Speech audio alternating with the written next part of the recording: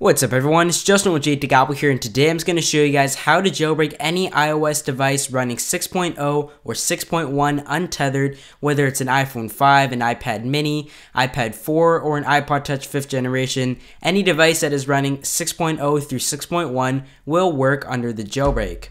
So some of the things you want to look out for, you do want to always back up your device completely to your computer in case anything does go wrong, and it also asks that you turn off your passcode lock in order to avoid any issues that may happen in the installation. So it's available for Windows, Mac, and Linux. I've got a Mac, so just download whichever one. The overall download is very easy, and if the following link doesn't work, the magnet links should work as well. So now let's just go to my downloads pane there and access the file that we just downloaded. Just click on that. It's just a DMG. It's very simple, and it should just verify it and open up right away, and you're good to go. So it has 3 files. It has the README, just some information, as well as the actual jailbreak itself. The README is pretty much just some precautionary things, some system requirements, and stuff that you probably don't really need. What's important is the evaders file itself. So let's just go ahead and open that up there, and it's very simple. It claims that it takes just about 5 minutes. I actually sped up the process for your viewing's sake, but in total, in real time, it only took me about 6 minutes to do this jailbreak.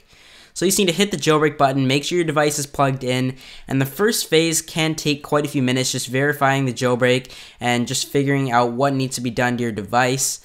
And now it's just gonna, it will reboot quite a few times through the process, but don't worry, it's part of the process. And at this point, you just need to slide to unlock. It tells you to slide to unlock and go to your latest page and tap the jailbreak button once, and it pretty much just continues on with this process. And now it is all done.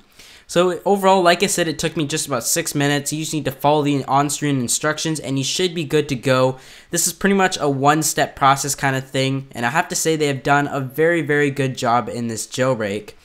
If you guys didn't know, the first jailbreak took over 74 steps. That was about 5 years ago, so we've definitely come a very long way.